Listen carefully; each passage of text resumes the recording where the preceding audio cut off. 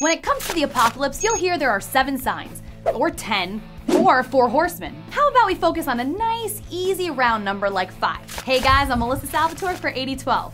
Going from the big book here, we found the top 5 signs of the apocalypse that came our way this year.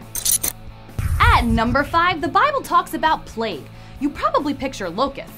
But what if our plague came from within? The condom challenge that took social media by storm in 2015 proved it's not hordes of locusts that might end the human race. It's hordes of dumb teenagers. Number 4 is famine, which is a result of drought, which is what California is currently experiencing for a record-breaking 4th straight year. A giant earthquake is predicted for the end times, which leads us to number 3. Fittingly, it's the movie San Andreas. How is a Dwayne Johnson action movie a sign of the apocalypse?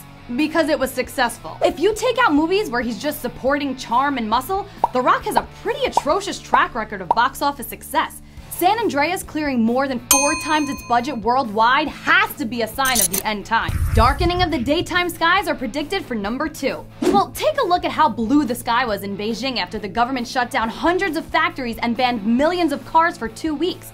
This was to create a picturesque background for the largest parade in city history. Afterward, the restrictions were lifted. Here's the sky the next day. At number 1, it's predicted the Antichrist will descend upon us to kick off the ultimate battle between good and evil. You realize Donald Trump led the GOP polls for half of 2015, right? The end is near from 80Twelve. Thanks for watching 80Twelve. Make sure to subscribe, leave a comment, and like our videos. No, you have to tap like. You can't swipe right on me.